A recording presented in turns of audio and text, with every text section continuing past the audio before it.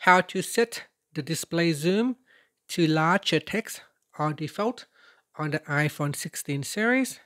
First, let's return back to the home screen by swiping up at the bottom of the screen.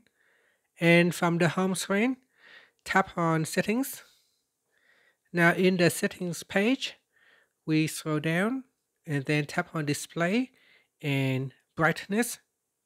Next, we scroll down and tap on Display Zoom.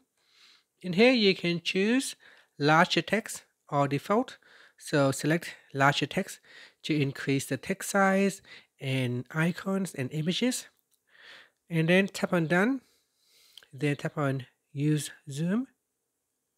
In here, you will immediately notice the text and icons and images on the screen will be a lot larger and easier to read. And that's it. Thank you for watching this video. Please like and subscribe to my channel for more videos.